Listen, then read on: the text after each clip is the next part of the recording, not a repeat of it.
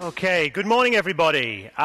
Who here is a front-end developer? Just show of hands. All right, and who here works on the back end? Fantastic. Now, who of you would classify yourself as DevOps engineers? Fantastic. Well, today I'm going to be elaborating upon a model around which you can all collaborate and prepare your web applications for the increasing unpredictability and the demands that your users are putting on your web applications. Because as uncertainty and unpredictability increase in the way that your users are accessing your web application, we need to move past mere infrastructure automation and move more towards a self-adaptive and autonomous infrastructure. At the core, web performance equals cloud performance. So throughout your infrastructure and across your application, your web performance is all dependent upon things like latency, CPU utilization, network bandwidth, things like this. But simple models like this one are rapidly being replaced by models like this.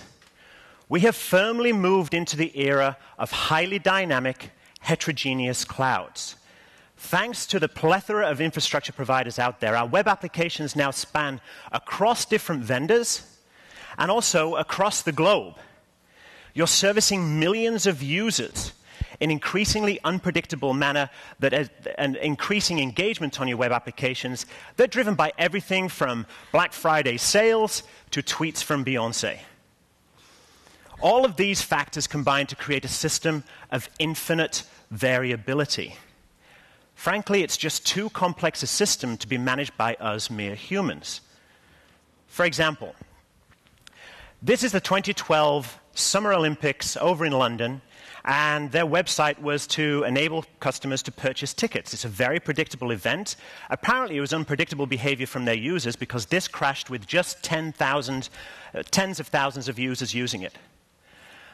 Another very predictable event was the rollout of healthcare.gov. This infamously went down when millions of users tried to use that application to get healthcare coverage. And I've got to be honest with you, I kind of miss this guy. It takes me back a little while. But the point is, they actually got this right. They actually looked beyond relying upon DevOps engineers, duct tape and baling wire to manage and bring to life a spluttering system at 3 o'clock in the morning. The point is that we cannot just be relying on human operators to operate our infrastructure. We need to build these self-adaptive, autonomous clouds. So what exactly is a self-adaptive, autonomous system? Well, first of all, we need to be collecting all of the data around the system that we're actually operating. And then we need to analyze that data to understand patterns about how it's actually behaving. Then upon that analysis, we make a decision about what we're going to do, because then we need to act. We need to do something. And then once you've performed that action, you're then collecting more data, and the system repeats itself. For the cloud, it looks something like this. So your monitoring system is collecting data in real time through your application and across your infrastructure. You then have a very scalable data store and a front-end processing engine that is checking that data for things like reliability, checking against basic policy engines, or looking at particular types of behavior models that you're expecting to see.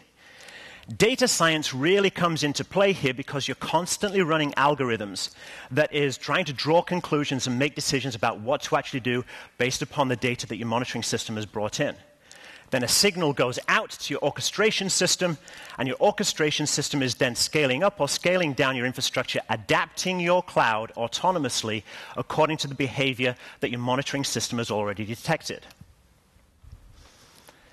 Seems pretty simple. So bottom line is, web performance equals cloud performance. In an era of infinite variability, we no longer can rely on human controllers to be in the system managing our infrastructure. We need to be building self-adaptive, autonomous infrastructure in a closed feedback loop. And if you have any questions, go up to one of those people that had their hands up when they said they were a DevOps engineer and have a chat with them. Okay? Thank you.